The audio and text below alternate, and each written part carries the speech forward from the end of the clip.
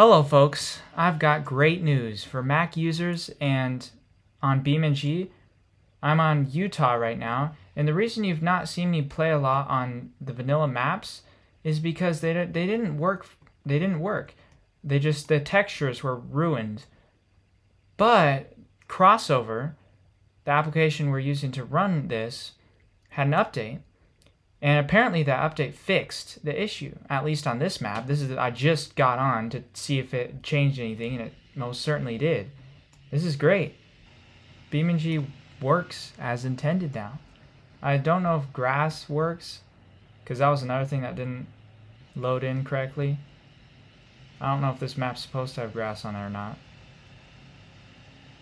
But, I mean, I got so excited I didn't even get change from the default vehicle. Oh, this is great. So, yeah, if you have CrossOver, it will send you an email. They sent me an email that linked to where you could get it, and then you just download it. You don't have to pay any additional cost or anything. If you don't have CrossOver, well, that's up to you if you want to get it or not, but based on the fact that it's now working correctly and you can use all, or I've not tested all of them, but I'm assuming if one works, they all work. I surely hope that's the case. Let's go to one of my favorite of all time, Jungle Rock Island. Please tell me this works. I'm going to be so happy if it does. Still takes a while to load, but that's just because my computer is not the fastest. Let's go, baby! It works! Yes! I've played for so long. Okay, so it looks like the grass probably still does not work, unfortunately. But look at the textures. No weird black and blue streaks and stuff. This is beautiful.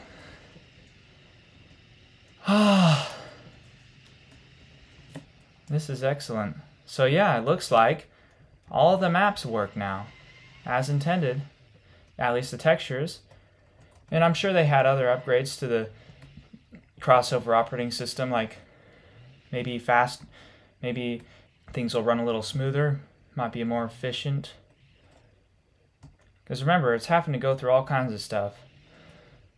CrossOver, Rosetta, so it's a lot of transferring, so it can tend to make things run even slower. But honestly, I'm recording right now, which takes a lot of CPU power, and playing on this map with normal graphics on, and my computer FPS on here is not bad. It's really not bad. Like, I'm sure it's not very fast, but it looks fine. So yeah, this is awesome. This is an update that is totally makes it worth it to me, because if you can use the default maps, this looks just like it would look on a PC now. You can pretty much do everything you can with BeamNG that you could on a PC, as far as I can tell. There are some nuances, but yeah. If only it was free. A lot of people have been asking on that first video I posted about how to get BeamNG on Mac. How come it's not free? Well, or is it free? No, it's not, unfortunately. But in my mind, it's worth it. If it's not in your mind, that's fine.